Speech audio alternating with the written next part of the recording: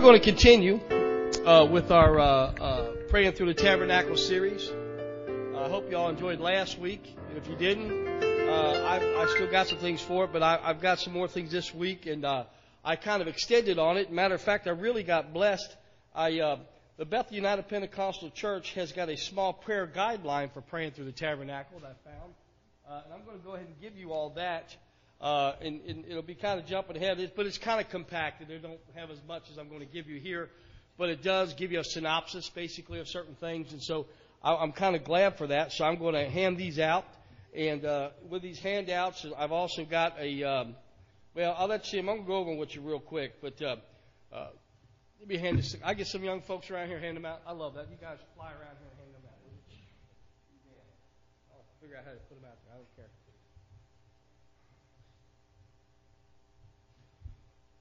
I've only got 20 of them because, well, last time I was only able to give out 12 or 15.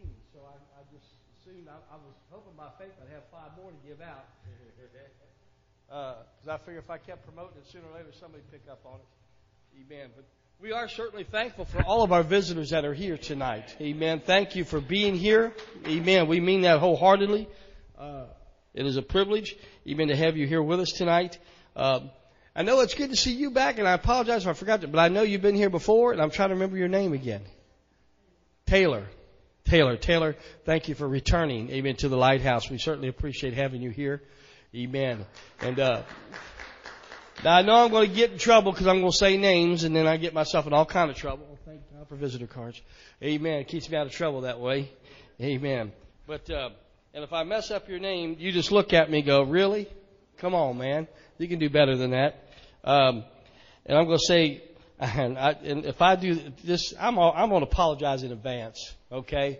Because I just got that feeling I'm going to mess it up. I'm trying not to, I promise. But did I got this right? Does it say Sinai Cruise? Did I say that right? Oh, my goodness. Thank you, Jesus. Amen. Well, I just want to make sure it wasn't some kind of different spelling or dialect when I wasn't saying it incorrectly. And Sandra Vasquez, is that correct? All right. Thank you guys for being here. Amen. We appreciate having you with us. Amen. We consider it a privilege for you to be here at the Lighthouse. Thank you so very much. We hope you enjoy your time here. We're going to do everything in our power to make you feel at home. Amen. If we don't shake your hand or we don't come up to you and smile at you, if we put on a big old pickle face like this, we look at you all weird like, and you come tell me, okay? And I'll make sure that individual hears it from me at least, okay? Because we make sure we try to smile and be friendly, all right? Amen. Because the last thing I want to do is be around somebody that's a grouch. Can't stand grouches.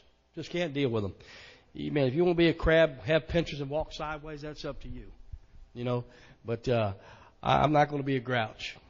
Praise God. Now on this handouts, this is the praying through the tabernacle pattern. And it goes through all the pieces of furniture in the tabernacle. I'm just going to give you a quick synopsis of it. Something, when you pray, you can use this as a prayer guideline. I want to thank the Bethel United Pentecostal Church for having this out there. I appreciate them so very much. So if they happen to hear that here tonight, amen. Thank you very much, Bethel United Pentecostal Church. Praise God. And so, but I also put on there, if you look on here, the next page, this is just something I want you to keep and have. It shows you the furniture layout on the cross of Calvary. Amen. That the tabernacle plan for Moses was all pointing to this place called Calvary. Amen. And you can see how the things are laid out there. Amen. How each thing represents something of Jesus Christ. Amen. I'm not going to go over all that. That's not my purpose here today. But I just wanted you to have that in your hands. It is something that you may enjoy. Amen. Something that helps you to understand a part of who Jesus was and how he was literally that tabernacle laid out. And the next page, I'm showing you Moses' tabernacle in Exodus chapter 25. We read of this tabernacle and all the things that went to it. But I've got pointing directions here to the laver of washing. You see that? You see pointed there? I got these little arrows pointing to this thing called a laver. You see that? Page 3, I guess you want to say it as such. Page 3 is a laver of washing. Brother Chris, did you need one? Yes, sir, I do. Yeah, absolutely. Absolutely. We're good. Thank you. Mm-hmm. And then, so that's what we're going to talk about tonight is that laver of washing. And I guess on page 4, or the next page back. By the way, I appreciate my daughter putting these together for me tonight. She's not here to hear it, but all right. She's back in the back with Shell. Or this page 4. I'm sorry, that was page 4, wasn't it, for the labor of washing? I was on the wrong page. It was 2 pages for the front page. So, the labor of washing is actually on page 4. I apologize. Yeah. And in page 5, I'm going to give you a picture of the general idea of what they think that labor of washing was. We really don't know what it looked like. This labor of water or the labor of washing. They really don't know exactly what it looked like because God kept the words about this thing. He kept it kind of skimpy. Amen. So it left some room for interpretation. Amen. Of what it may have looked like. We don't know. We weren't there when they built it, so we have no idea what it looks like. Very much as we don't know what the world that then was before the deluge happened. We don't know what it looked like. Amen. We live in a post-diluvian world, or a world that's been after the flood. Amen. But we only know what we see now. So I want to start off with saying that this labor of washing was the place that they came to next. If you were here with us last week, the first place after we entered into His gates with thanksgiving and we came in, that's kind of how our prayer pattern begins, as we enter His gates with thanksgiving. You come with a thankful attitude. That's what we talked about. You can't come in here being all negative and down and doubting everything. You just come in and be thankful because you know you're getting ready to talk to God. So it's an opportunity to be thankful before Him and say, Lord, I'm so thankful. I'm so thankful that I can talk to you today. What an opportunity you give me for another day. So it's such a good opportunity that we have to bless the Lord. And we give thanks to Him because it puts us in the proper perspective, the proper attitude to come not only before God, but it helps us to receive something. Amen. You know, the hardest thing it is to tell somebody something when they're down in the mouth.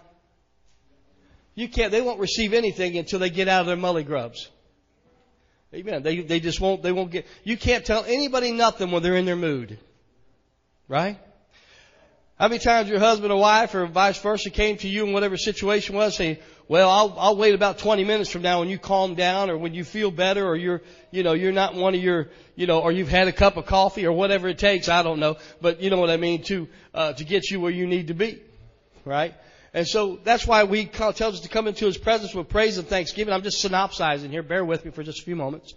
Amen. And then we come to that golden or the brazen altar, even also called the altar of sacrifice. It was there, even that we ask God we try to die out to the things that we once knew in this life. It's a place of repentance. We're saying, not only I'm sorry, God, but I'm asking for some things to die in my life. Things that I know I shouldn't be doing. Things that keep coming up. Amen. And I need them to die here. And we talked about that last week. Amen. And there are various other things about it, but like I said, I'm not here to go over that. We went over that last week. And so if you missed it, you just missed out. So I'm going to tell you. Amen. So we're going to move on today into the labor of washing because it was the next piece. Now, if you look at that page 4, if you want to go to page 4, I'm kind of glad I have a point of reference for this. It's kind of nice. If you look at that page 4, you're going to see that both that altar of sacrifice, the big square, amen, and the little round circle, the altar labor of washing, the little round circle is what we're going to be talking about tonight. Also called the labor of washing. If you'll notice, it's outside that box. You see the box? Amen. This is a diagram or an overview of Moses' tabernacle, what it would look like from a bird's eye view if I was looking down on it. Amen. This is what Moses' tabernacle would look like. You could not see all the curtains and hangings and stuff if you're standing directly over top of it. But this is what the general layout would look like. And so, we've already come to this brazen altar last week, and we've already come through the gates. Amen. And now we come to this place called the labor of washing, or the washing labor, amen, or the labor of water, as some people even call it. Either way, this was a piece of furniture that was also outside the box. Okay? It was called the outer court. Amen. It wasn't the inner court. It was the outer court, and it was done by what we call natural light. Amen. In other words, sunshine was the only place that lit it. The only thing that lit this area was sunshine. Okay? And so, in the next place after that, the big box, amen, you'll see it sectioned off there, that big rectangle, was a place called the holy place. And in it was a table of shewbread, that golden candlestick, and the altar of incense. If you look inside that box. We're not there yet. We're going to be there next week. Amen. But there, amen, was called the holy place. Amen. And it was given artificial light through the candlestick was how it was lit. But then you get into the last place called the holiest of holies, or the most holy place. It was where the Ark of the Covenant was. It's even a smaller box, actually a 10 by 10 square. And in it represented, amen, literally the presence of God with that ark, where there was no light at all. No light at all. You mean God has no light to him? I thought God is light. I thought God is love. I thought Jesus said he was the light of the world and all that kind of stuff. You mean it has no light? Are you kidding me? No, you got to remember, this is our way in. Amen. This is our way in. So we have to remember, amen, that when that curtain was pulled back that brought you into that place, amen, light would come flooding into that place. Amen. Because the only way, folks, we can see heaven, because that's what it represented, it's a darkness to us. We've never been there. So as far as we're concerned, it's a dark place, even though the Bible tells us a place of light. The only way we ever really see into heaven is after we receive the baptism of the Holy Ghost or being inside the holy place. Amen. And then we can get glimpses of heaven. We really get an idea what heaven may be like. And so little light gets pulled into the subject. Amen. We may not see it completely. We may not understand it completely. But you know, when you learn to trust in God and you walk with God, it doesn't matter how dark it is. You don't need any light at all to trust Him. Amen. Come on, if you're like me, we were joking about this the other night in the Bible study. I was saying, I kind of like it dark around the house.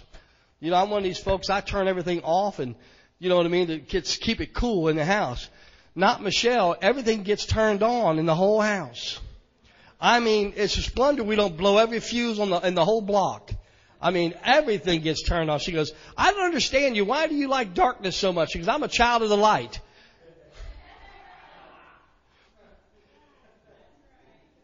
And I tell her, I'm a child of the reality, honey. It's hot in here, and we need to turn these lights down so it'll cool the place off. Amen. I'm glad you're a child of the light, but amen. I said, when it comes time to sleep, I don't need all that light. Let's turn the lights off. Come on. Amen. Praise God. But we're going to talk about the laver of washing. It's very important we talk about that because I kind of wanted to bring that point out about the outside area. Or the outer court, as it was called. The reason it was called that was because it literally was outside of the holy place. So it was called the outer court. The inside place was called the inner court. So you got an inner and you got an outer, right? So, and it was lit with natural light. And see, it was very important that we remember these because they testify to three things about God in our life. Number one, we are justified by God. Okay? We are justified. What does justified mean? It means simply justified, never sinned. That takes place, folks, in the outer court. I didn't talk about that with the altar because you have to remember the altar and the laver of washing go together in this regard. You can't have one without the other. They have to have both for true justification. These folks who say you don't even need to be baptized, I don't understand them. Because I don't know where I just don't know where they see this in this tabernacle plan because it shows directly a laver of washing. Just for justification. Has nothing to do with even sanctification. Just justification because we move the next box over, the smaller box, even the holy place, was the place of sanctification. We're sanctified by God's Spirit. And that final place is a place we're all looking forward to called the most holy place where we are going to be glorified or glorification. What that means is we're going to get this natural body changed to a what? Spiritual body. Amen. We're going to be transformed into His image. Amen. And we're going to begin to be as He is. That's the part we're waiting on. That's why we struggle now. And this is why we have to pray, folks. Because we're not glorified yet. That means Christians have been serving God for 30, 40, and 50 years. They're not glorified yet, so they have the capability to sin. That's why we must pray. Praying is not just to get some kind of direction from God. Praying is also to get rid of sin in our life because, I hate to tell you this, we walk around in the world and we get dirty feet. You know, the Jews had a purification ritual that anytime you walked in somebody's house, they kept a big vase of water outside the household that you wash your feet off before you would go in. Why? Because where they lived at, it was all dusty and dirty. They didn't have Nikes. They had sandals. They had open-toed type shoes that they walked around in. And these sandals, leather straps, if you will, they would get dirty. And so when they come into somebody's house, they don't want to make a big dirty mess. So what they do is they wash their feet outside the door before they would go enter into. Okay? And so, it's a type of this laver. I won't get into that just yet, but just bear with me for a moment. But the whole idea, the reason why we have to go in prayer is because sometimes, you know, as perfect as we are, we still fall short. Why is that? Well, even though God has justified me through the altar and through the laver of washing, even though He sanctified me by putting me in the holy place, I've not yet been glorified. That's why whosoever endures to the end, the same shall be saved. Amen. And so, with that being said, let's talk about the laver of washing, because we want to be sanctified here, but we also want to be justified. We want to be justified. And so, to live in that process, to live in the justification process, somebody asked me, why do I still sin? I said, because you're not glorified. You're still an earth creature, bottom line. You have the nature, even of a sinner that is around you. Whether you like to admit it or not, you spent a long time in this body. And this body was sinning long before you ever came to God. I said it formed habits long before you ever came to God. I said habits just don't walk away. Amen. You got to teach it to have a new nature. Amen. Praise God. You got to be transformed by the renewing of the Holy Ghost. That's why folks that just speak in tongues one time and never really seek after God anymore, you'll find that they struggle in their walk with God. Because we are renewed in the Holy Ghost. That's how we are renewed. That's what helps keep us transforming us. That's what helps change us from a knucklehead to a not so knucklehead. Amen. It helps us get better as we go along. That's why it's important that we don't just seek God one time for the Holy Ghost. We continue to seek God to refill us with the Holy Ghost. To continually fill us up with His divine presence. And helps us be transformed. And I'm not here to give a lesson on Moses' Tabernacle, don't get me wrong. But I hate trying to lay a foundation for this laver of washing. Because we're in the outer court where we're talking about justification. This is the second part to the justification process, was this thing called the laver of washing. The priests would come there. They were commanded after they left the altar that they were to wash in this laver of washing. It was made just like that altar of brass. Matter of fact, at the foot of this laver of washing, you will find that there were mirrors at the bottom of it. Amen. There were little mirrors at the bottom of this thing that they would look at themselves and they would see the reflection of themselves, not in the water, but in the mirrors. The water was supposed to be troubled by them washing it. Amen. So the reflection, God wanted them to see the reflection in the mirrors. Amen. The reason He had the mirrors there is that what this does, it is a type of water baptism. I want you to understand this. The laver of washing, not only that, that's one of the types of His for, but it is a type of water baptism, being baptized in water, the washing, amen, that is to take place. Now I know some folks will say, well, there's this scripture, there's that scripture, but no, we know that Peter said on Acts chapter 2 verse 38, repent. That means you go to that big giant altar and you burn up some stuff. Amen. He said to be baptized, every one of you. He didn't leave anybody out. You notice that? He said, every one of you in the name of Jesus Christ for the remission of sins. Why? Because you are a reflection of the image and the glory of God, which is Christ Jesus. Y'all understand that? Amen. You are reflected in that. So you see yourself there. When you go to this water, it is a place for the remission of sins. Not forgiveness of sins, but remission. Our sins are forgiven at an altar, but they are remitted in the water. What is the difference, Brother D? Hold on. Bear with me. I told you I'm not trying to give you a study on Moses' Tabernacle. I'm trying to teach you how to pray through it. Just bear with me. We'll get there in a minute. Thank you, Yanni. Amen. But the way it works out, amen, is that, and I explain it a lot like this because I find this the easiest way. Visual things help me a lot with explaining things. Let's say Brother Smith, when he was a little fella, I'm going to blame you, Brother Smith. I'm going to get you in trouble. He came into his mom and dad's house and they had just bought brand new white carpeting. beautiful white carpeting. That's a no-no in everybody's house. Everybody knows that, but they did it anyway because they trusted their children not to make messes. And Brother Smith happened to come in with a Barks red cream soda. And drinking that cream soda, and of course, you know what happened. Yep, he spilled it on that nice white carpet. And of course, he was scared. He didn't know what to do. He couldn't get the stain out. It was there. What do we do? What do we do?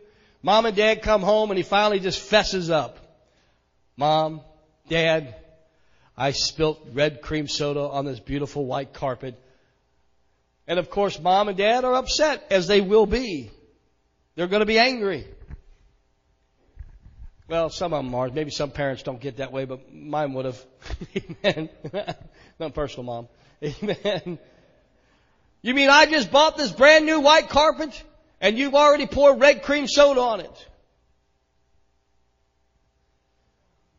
And all of a sudden, see, you already got excuses. All of a sudden, Brother Smith says, I'm so sorry, I didn't mean it, I really just did. And of course, when your child cries, you relinquish. And of course, the anger passes. You say, oh, that's okay, son, I forgive you. But there's still a problem, isn't there? Anybody know what that problem is? There's a big old stain still in the carpet. There's a difference between forgiveness and remission. Remission of sin is somebody comes down with a scrub brush and I love my carpet or whatever that stuff is and squishes it all over the carpet and stain Master Plus or whatever, and they get this stain up to where it looks new again. And see, that's what the laver of washing does for us. See, a lot of folks think that when they think forgiveness, they think everything's just done. No. Forgiveness relays the wrath. Remission removes and replaces and renews the situation, okay? That's what remission of sins does. You see, if you live in forgiveness, and that's why it's important when we pray, amen, we start talking about that laver of washing now, okay? Amen.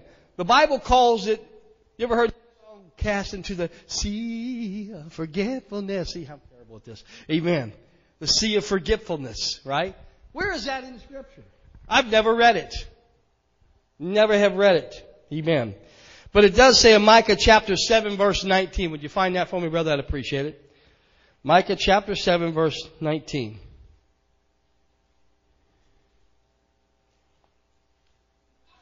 He will turn again. He will have compassion upon us. He will subdue our iniquities, and thou wilt cast all their sins into the depths of the sea. That's where they get that from. Okay? So, but the idea was, the sin was being thrown in the sea, much like it was in the book of Exodus when they ran out of Egypt. They left Egypt, which is a type of forgiveness. I'm walking away from Egypt. That's a type of repentance. Amen. And then they go through the Red Sea, right? Amen. That's a type of the laver of washing, going through the Red Sea. But what happened when Pharaoh's army tried to go and get them? They were covered over by the water and they were whelmed over. Amen. So their sins were covered. Y'all see? So the concept is still the same. Amen. So the idea was that the laver was a place of cleansing, but it was also a place, amen, of remission of sins. Praise God. Let me say this. He said they were supposed to wash their hands and their feet there. And guess what the command was? So that you die not. Think about that. That's some strong words. You wash or you die. Right? You wash or you die. What are you talking about? Well, I remember a fellow by the name of Peter. Jesus said to him, Peter, if I don't wash your feet, you have no part with me. What was he talking about? Pete, you're going to walk through this life and your feet are going to get dirty walking around amongst us, and you're not going to be perfect all the time. Therefore, if I don't wash you, you can't live.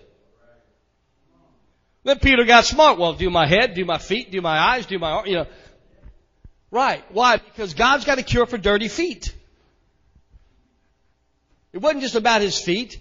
It's where we're going, things we're doing, things we're saying, right? And so he said, with that, that's what this laver of washing was all about. When we come and we pray and we ask God not only to forgive us, but Lord, I know you cleanse me from all sin.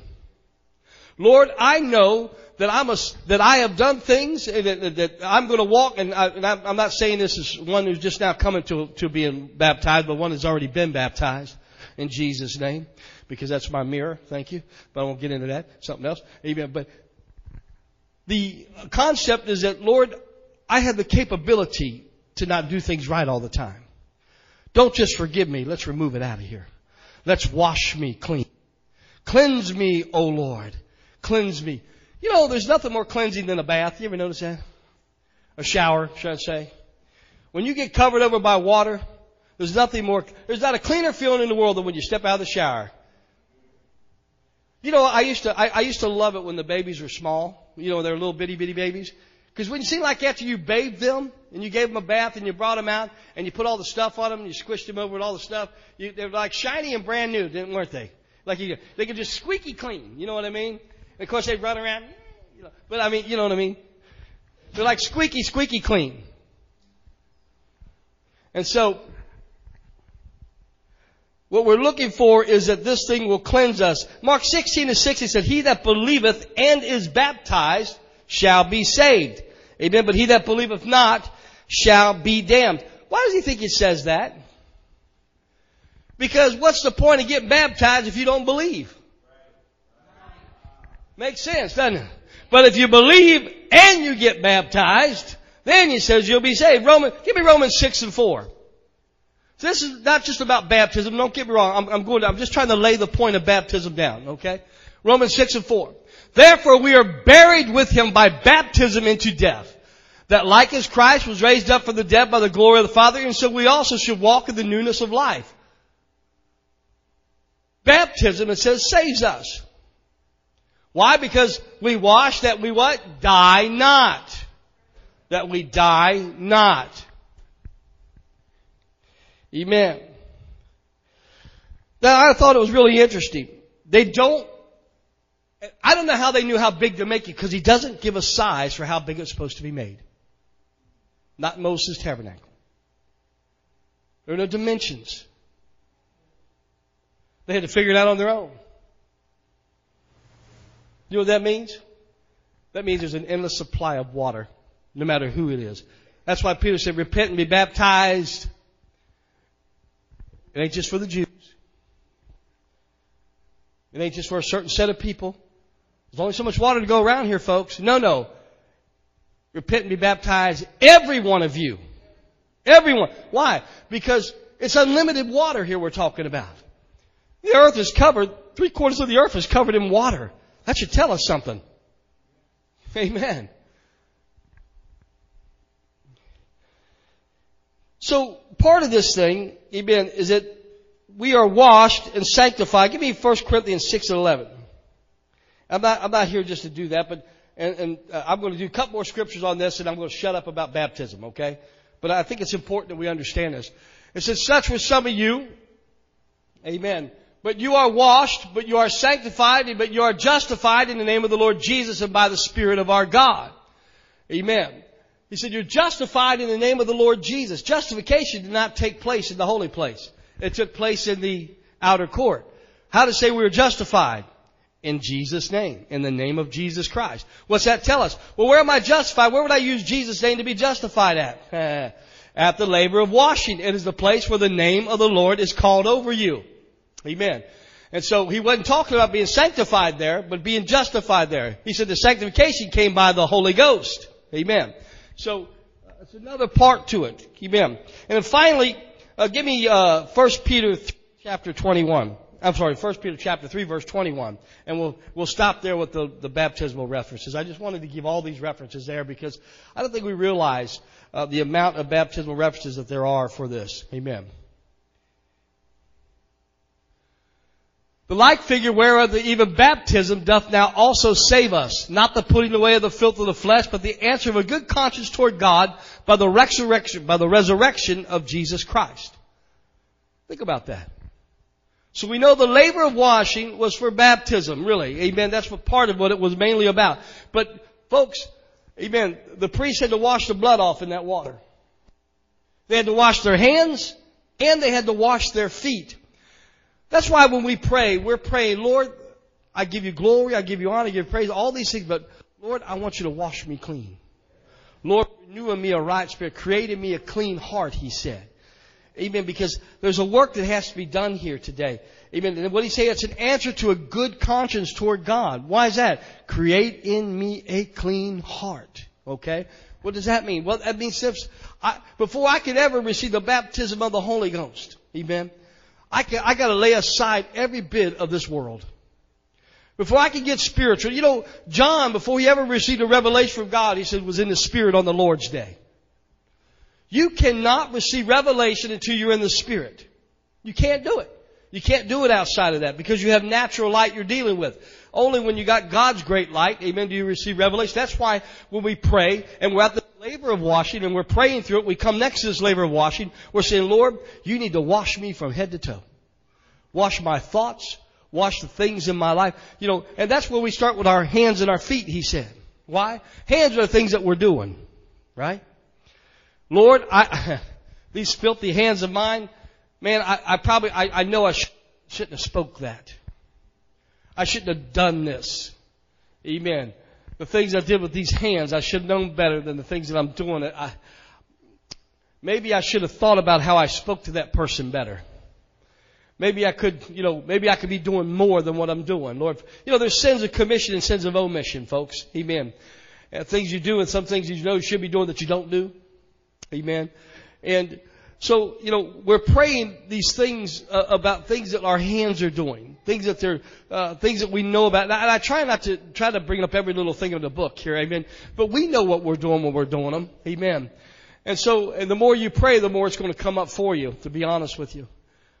But it's the things that we're doing with these hands. Amen. Lord, I know that you can cleanse me. Lord, I know that you can wash me. I know that you can pour that water through me and, amen, and remove everything from me and have confidence that let me tell you what it's also about. That when we come to the laver of washing, we have confidence that our sins have been removed. Do you understand that? You need to have confidence that because you can't walk into the holy place, amen, with dirty hands.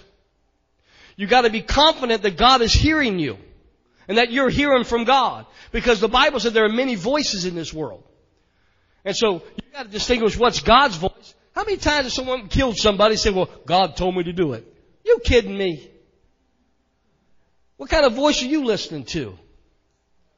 That's why we have to have our heart cleansed and we have to be clean in our thoughts. Cleanse my thoughts. Lord, as a man, I know what we deal with as a man. We have our own set of problems that we deal with as men. Just as much as you ladies have your own set of problems you deal with being female.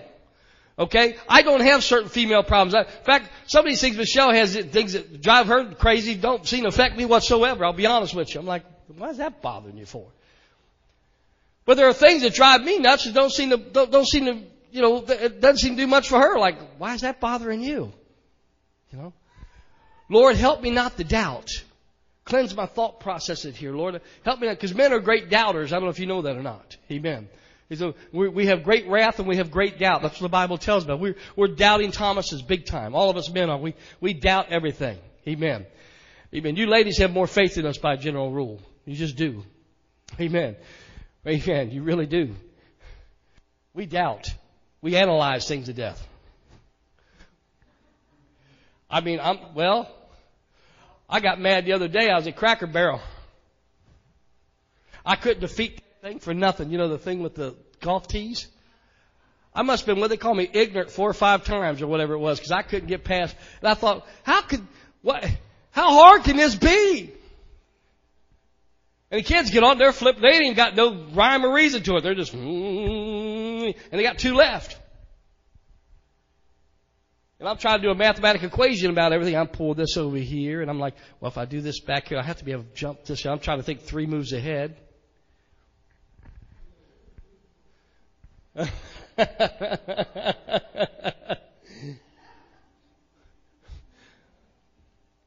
But my point is simply this, folks. We need to have confidence in God. And the way we have confidence is that we know there is no condemnation in us. You know the reason the devil keeps you down sometimes is because he condemns you and you feel condemned. When you're praying, you cannot feel condemned. I don't care if you've had the worst day in the world and you've done stuff you're embarrassed in front of God for. You come because you've been covered by the blood of Jesus Christ. You say, you know what, Lord? You don't see me. You see the blood of Jesus here. And I'm applying that blood again to my life. Lord, one more time, wash me again. And you can have confidence then, because, listen, if you don't, the devil's going to sit there and yell at you. What are you doing trying to go before God here today? You know what kind of day you've had? You better go when you're more spiritual. Right? That's why that labor of washing, what it does for us, amen. That doesn't mean we jump in the water and get baptized again. What that simply means is that when we go and pray and we're standing by the labor of washing as we go through this tabernacle plan, we can honestly say in our heart, Lord, wash me fresh, wash me anew. Cleanse my heart, cleanse my mind, cleanse my thoughts. Lord, I'm thinking about stuff I shouldn't be thinking about. Cleanse my mind, begin to work on my mind process. Lord, help me not to be condemned in my thoughts, in my thinking processes. Excuse me. Well, those are the things, amen, that God wants us to do. Amen, that labor of washing. But not only that, but there's also where our feet trod. He said, listen, we want you to wash their feet too. Wash your feet. Why would you wash your feet? Why? Because we got to be careful where we're going. Where we're walking to. Sometimes the Bible says there's a way that seems right to a man, but the ways thereof are the ways of wickedness and death. We think we're doing the right thing. We're walking towards something because we think we know what we're doing. Can I tell you that labor of washing will help you to walk right? Amen? How many times people say, I've stumbled in my walk with God. I'm struggling with this, I'm struggling with that. Well, have you asked God to help you? Really help you? Or are you just going by what you already know? Here's where it's dangerous. Folks have been serving God for a long time. They know there's certain patterns that seem like churches go through.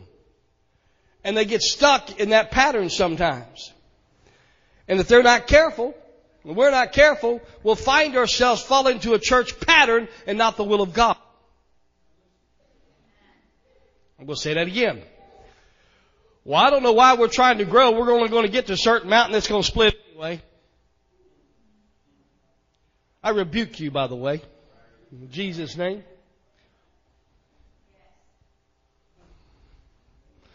Because if folks are going by the labor of washing, there won't be no splits. Problem is we can't get nobody by the labor of washing. Come on. We can do a 5-minute courtesy drop. Thank you, Jesus. Move along now.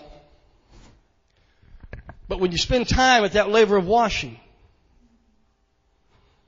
Lord, watch where these feet go, because the devil's going to try to tell me to go a different direction.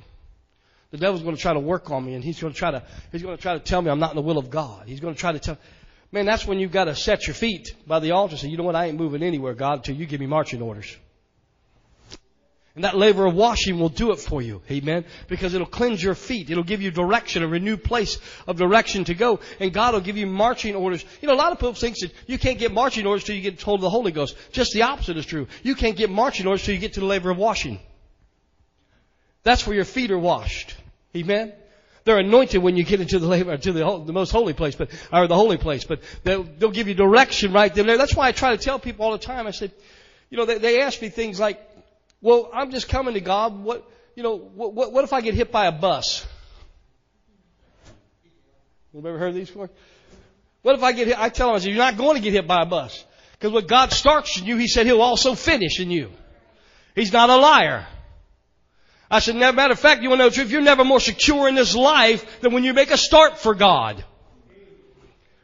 I said 3 times a year, He said that all the males were to appear before the Lord in the Old Testament. He told them, you don't worry about your land. You don't worry about any thieves coming along. You don't worry about your crops. You don't worry about locusts. You don't worry about anything touching your land. Because when you come before me, I'll take care of that stuff. The one time you don't have to have guards, the one time you don't have to have anything, is the one time you're appearing before God. Amen? Praise God. And that's what it is. But we get to that labor of washing. We can say, Lord, I'm yours. You're mine. Wash me. Cleanse me so that my feet get right so I can set my feet and go the right direction. Amen. You see, the enemy likes to fight you over certain things, especially. One of those places is that labor of washing. What do you think baptism is such a big deal for? Huh? Why do you think the enemy fights over baptism? Because he knows you're heading in the right direction. I'm going to say it like this. Amen. If he can get you off in the wrong direction, amen, he knows you'll never find the place of sanctification. You know how many people have intellectualized themselves to death? They're so smart, but they're ever learning but never coming to the knowledge of the truth. Got more degrees than a thermometer, but dumb as rocks. Because some of the most basic concepts of Scripture. Amen. Because, you know, this thing cannot be walked in natural flesh. You can't do it. You can't do it. This thing only comes, amen, praise God, but by the Spirit of God. You know, this laver also was made out of bronze, and lets us know that also it had no staves. Amen. It had nothing that was carried. We don't know how it was supposed to be carried. There's no way, there's no Bible that says this is how it's carried. It didn't have staves that we picked up. You know, some things had long rods. You picked them up and the priest carried them on their shoulders. You know what that tells me? That this baptism, listen, anybody can preach baptism in Jesus' name. You see, sometimes we think we're the only ones got staves in our hands. And only the UPC is going to heaven. I want to tell you something. I'm going to be honest with that. Now, if I hurt your theology, I'm sorry, okay? No, I'm not. But when I'm talking to people about going to heaven, you know what I tell them? I am not God's stead to sit there and tell you who's going to heaven. I don't sit there. He said he'll be merciful to whom he'll be merciful. Period. I said, but what I do know is this. Here's what I can teach you, what I believe the Word of God says and what we believe here. We believe that you are to repent of your sins, be water baptized in the name of Jesus Christ for the remission of sins. Amen. And you'll receive the baptism of the Holy Ghost. You'll be evidence of that by speaking in other tongues as the Spirit of God gives the utterance. And there's Bible for that too. Hang on. Right. And so we're to walk holy before God because we're supposed to live in that holy place. Amen. Until that one day when we can finally press through that final veil. Amen. I know Jesus has torn that veil away. Don't get me wrong. Amen. But we're still not allowed to enter into heaven until He says go. Amen. We're not there yet. I don't care what anybody says. We're not there yet. Last time I checked, I know I ain't. Sorry. Amen. So what I'm trying to tell you is this laver of washing was such an imperative mental piece because it had no staves. Anybody can preach it. Anybody. If they're preaching baptism in Jesus' name, they're setting their feet right. You hear me? It's not just designed for the ALJC or the UPC. It could be any mom and pop little store somewhere, storefront out there that's preaching. So, you know, we don't have the market cornered on this. And what he was simply saying is they could be preaching it down in Jamaica. They could be preaching it in Puerto Rico. They could be preaching in churches here, churches. It doesn't matter. Amen. All can be saved. And that's why when I pray, I say, Lord, I don't care who's carrying this thing. When I get to that laver of wash, I say, Lord, let it start in China. Let it start in South Korea. Let it start in North. It don't have to be one of our missionaries, but if it's one of our missionaries, that's just fine too. But as far as I'm concerned, find somebody, let them preach it. Amen? Because it don't have to come out of my smokestack, Brother Smith. Amen. He taught me that years ago. He said some folks think if it don't come out of their smokestack, it ain't smoke. Praise God. You didn't think I remember that, did you? Yeah. Let me tell you what it was also for. It was only for the priests. What's that mean? Well, the Bible said you are a royal priesthood, a called out and a chosen generation, right? We minister, folks. We are ministering. Do you realize that when you repent of your sins, you get water baptized, you are ministering, believe it or not. First, you're ministering to yourself, but then you get to minister to others. But you're in a position of ministry. That's why it's such a holy thing. That's why when we come to that laver of washing, you got to remind yourself, Lord, I'm in a priesthood here. I got to act like one. Listen, my mindset's got to be holy before I can walk into the holy place. In other words, I may not be holy just yet because His Spirit has to dwell with me. But that don't mean I can't think about holiness. That don't mean I can't completely understand holiness. It simply means, amen, Because when you're washed, listen, I want to tell you something. I've seen folks who have been baptized. Amen. Most morally strong people you ever meet in your life.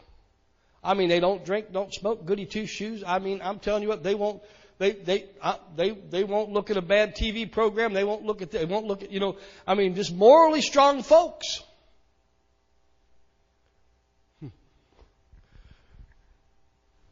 But they're going to bottleneck at the door.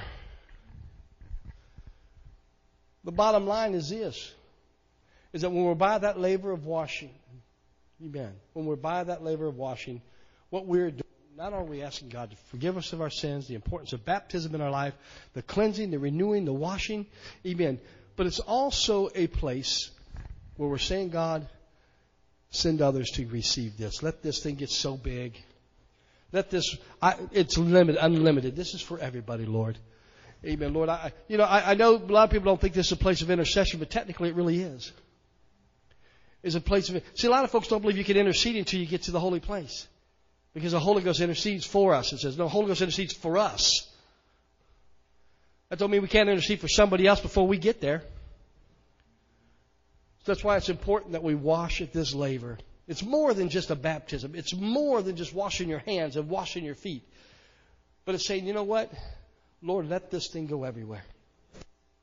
Let more people receive this. Let more people get a hold of this. Let more people understand, amen, that you're the one that went on the cross of Calvary and it's you that died on the cross. Amen, that I'm being buried with you in water baptism. Amen, that when I look in that mirror, amen, I'm seeing the glory and the image of God in Jesus Christ. Because you were made in the image of God.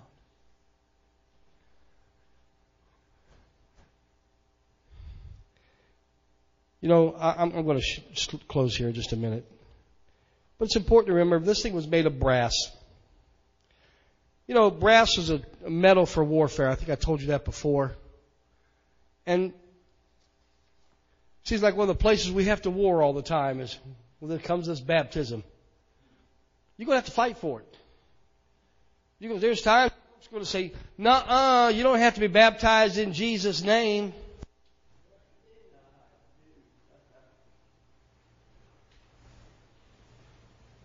Under the authority of. That's what that means. Quit dancing around this thing. You pray in Jesus' name, I hear you do it. You pray for healing in Jesus' name. When it comes time to baptize somebody, all of a sudden it has to be the Father, Son, and the Holy Ghost. What's wrong with you folks? He's got a name. His name's Jesus. Amen. Little history lesson for you. Amen. Jesus said, I have come in my Father's name. What's the name the Father's come in? Jesus. Holy Ghost overshadow Mary. You shall have a son. You shall call his name Jesus. The angel said that actually to Mary. You shall have a son. You shall call his name Jesus. Amen. Then he said the Comforter, which is the Holy Ghost. He said, whom the Father will send in my name. What's that name? Jesus. You know what amazes me? Why people are so afraid of the name of Jesus. That's why when I get to that laver of washing, I throw that name up there all over the place. Lord Jesus, help me. Lord Jesus, cleanse me. Lord Jesus, wash me. Lord Jesus, I need. Amen. Because I'm not confused when I pray. What a confusing mess that would be when you get down to pray. Am I praying to the Father tonight, the Son, or the Holy Ghost? It's not funny, really. It's not. It's sad. It's sad. It's confusion. God's not the author of confusion.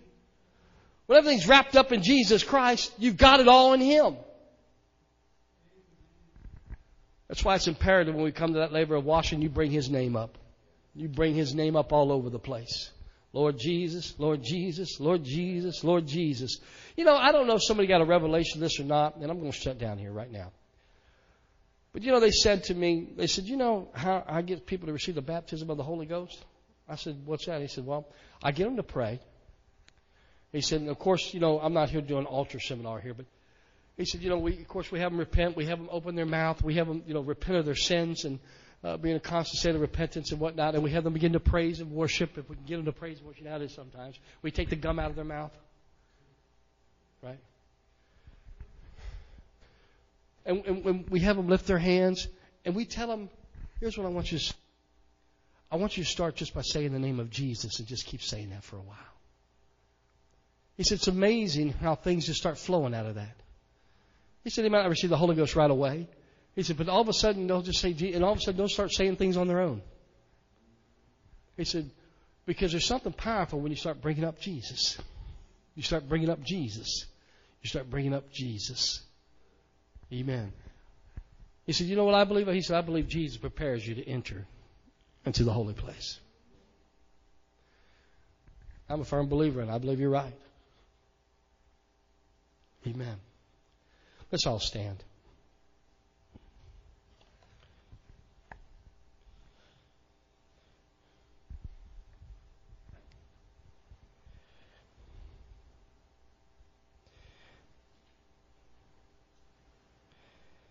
Ask the Lord to cleanse you from all your sins and weaknesses through the blood of Jesus by His Word. Determine in your heart to live a life that's holy and acceptable to God. Claim victory over the works of the flesh. Amen. Get direction from God at that brazen laver. It's where you cleanse yourself from the works of the flesh by the blood of Jesus Christ. Amen. Cleanse their hearts from guilt before approaching God.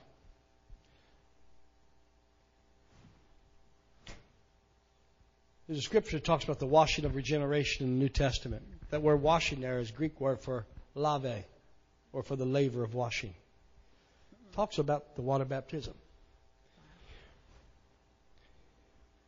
Now, I'm not here to preach baptism regeneration. I don't believe in that. Amen. But what I do believe is this. Amen. That the laver of washing remits our sins. And it's there that not only are we forgiven at that altar, we say, Lord, I have no condemnation when I leave here. I can walk into that holy place, and the Holy Ghost can move in my life. And when I get to this altar, I can really intercede. Amen. I can really get to the place here where you're doing things, Lord. You're helping me. Sometimes we hit a ceiling. We don't pray like we need to. And we have a hard time, like we can't get past. It's probably because we're living in condemnation and don't even realize it. We know we're doing things we ought not have. Our spirit ain't right. We're living in anger, mad at somebody about something, or frustrated because our job's not going right, or whatever it may be. Humans are such weird creatures. Amen. We're very complex. That's why you got to have mercy. Because I guarantee you, what you're complaining about that day, you'll be going through next week. What you see somebody else doing that week and you're mad at them for it, watch out, because it's coming to you 2 weeks later. You'll deal with that same situation. I'd like us all, if we would, just to come down to an altar and pray. Continue in this journey through this tabernacle, knowing what you know now between the giant altar, the great altar, and the laver of washing. Let's at least begin there. Let's let the Lord lead us through that point. Let's ask Him to cleanse us. Let's come away from this thing with no condemnation. No condemnation. Come on. Remove that sin. Remove the feelings of doubt. Remove those places of anger and aggression. Let mercy reign.